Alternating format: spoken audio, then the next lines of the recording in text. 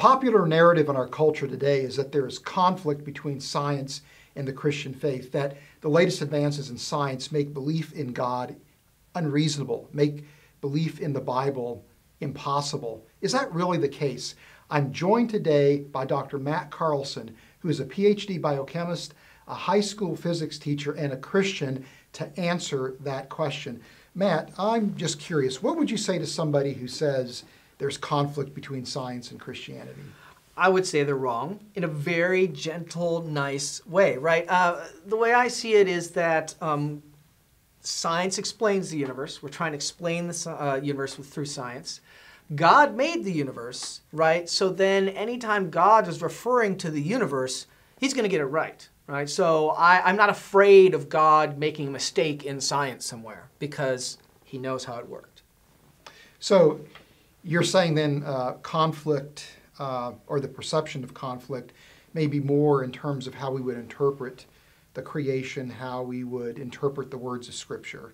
Yeah, I think that comes down more to people trying to get too involved on the little smaller picture of what's in the Scripture, and the broader strokes of what Scripture talks about is very congruent with what science is. I mean, I look back in the history of science, so many great scientists were Christian. You know, I even had a little list here like Pascal, Boyle, you know, I'm a chemist, got to throw him out there, Isaac Newton, Kepler, Euler, Galileo, who gets a totally short straw, right? Because the Pope liked Galileo, right? He sent the Jesuits, who were, again, very good scientists. Chinese were like, these guys are awesome scientists, right? So he sent the Jesuits to check Galileo out, and, you know, they were like, nope, sounds good to us. So the one problem was, as I understand it again, there's a little political stuff going on. The Pope's brother did not like Galileo, and so there was a big stir, and eventually Galileo got in trouble for writing a little bit too many religious documents, not so much scientific.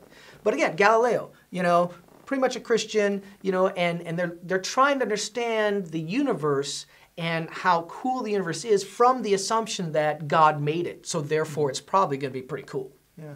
So how has your faith impacted your work as a scientist? Well, it's my profession, right? And so anyone's faith needs to impact their profession. You know, are you an exemplar of your faith at work? Do you show love to your coworkers? Do you serve them? Are you more worried about yourself and how you look at work, or are you trying to make other people look better? Do you pray for people at work? Do you really have a concern for those around you, or are you all about how do I make myself look good? Yeah. Right, and so that's what it comes back to. Have you ever made career decisions or professional decisions based on your faith?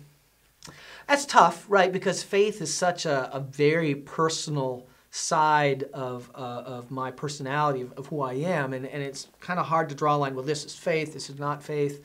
I could say that I consider family to be very important. That's why after a PhD from Caltech, I didn't go and become a professor. I became a teacher because I had the flexibility to help us raise a family. I also have time to work with the youth group at church, you know, and these young people is very important to me. And in as much as I feel called to share my life with young people and point them towards God, you know, I consider that all part of my profession, and faith has impacted that, but it's impacted every aspect of my life.